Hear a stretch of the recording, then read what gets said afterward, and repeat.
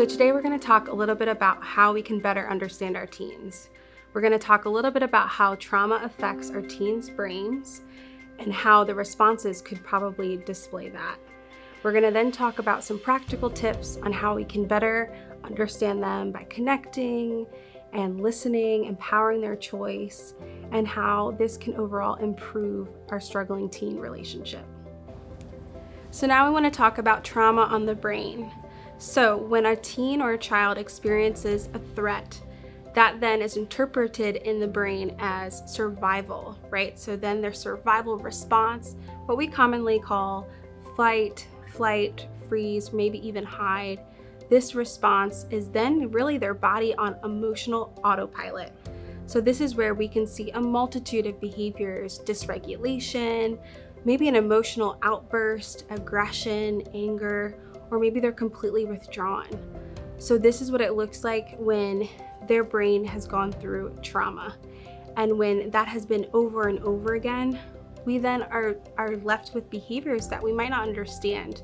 We have to remember that the behavior is just a surface level and that we really need to look beyond.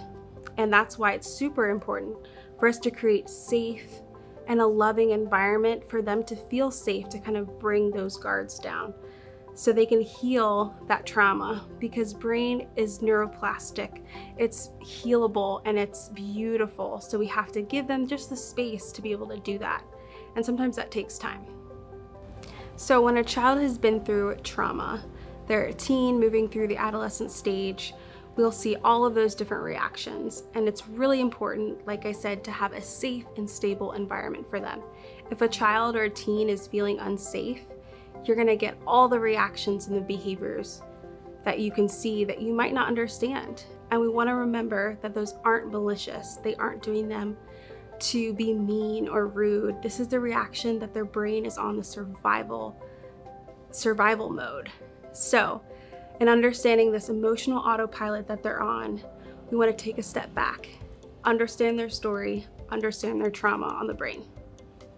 So now some practical tips on how we can better understand our teens. So step number one, we want to understand that trauma, understand their story and how it's affected them.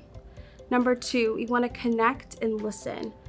We want to ask ourselves, what are they trying to tell us? What are their verbal and nonverbal cues or ways of communication that are maybe reactions to that trauma? So we want to sit, connect, and listen to what they have to say and the way that they're saying it. We also want to sit and meet them where they are. So whatever they're giving us, we want to meet them there. We want to show interest in their interests.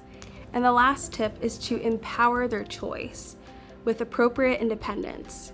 So we want to give them space to fail in a safe space, and we want to give them choices, give them options, because ultimately during this stage, right, they're gaining their independence, they're developing their identity, and we want to make sure our home and our person is safe for them, our relationship. And you do that again with the other steps.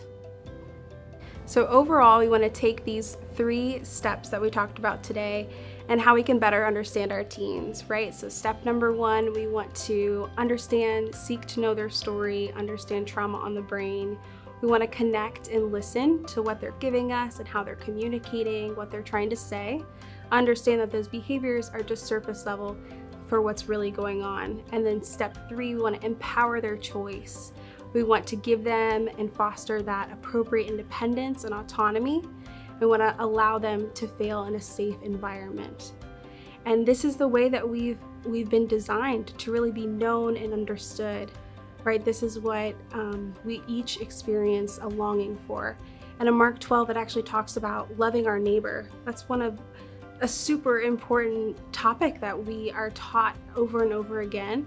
And what that looks like is all of these steps, right? Understanding somebody's story, connecting and listening, and empowering their choice in a relationship, right?